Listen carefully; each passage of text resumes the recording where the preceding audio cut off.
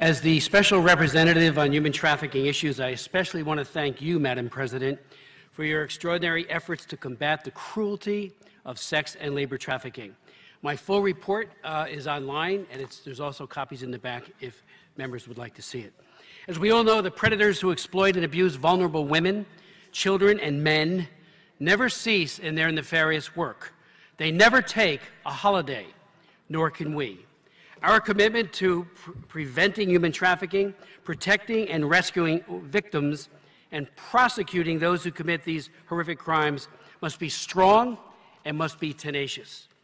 I respectfully submit that as we emerge from the pandemic, each of us need to examine our anti-trafficking laws and action plans that were in place during COVID-19 and decide whether or not new initiatives are needed.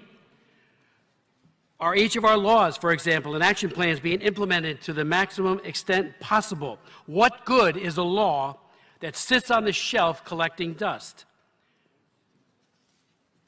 Trafficking survivors, many of them, have lost their jobs and homes in this struggling economy that we all face. And is law enforcement prioritizing catching the bad guys and prosecutors and judges holding perpetrators to account with stiff jail sentences that are commensurate with the crime? As the prime author of the U.S. Trafficking Victims Protection Act of 2000, my country's historic comprehensive law to combat sex and labor trafficking, I believe we are all capable of doing so much more.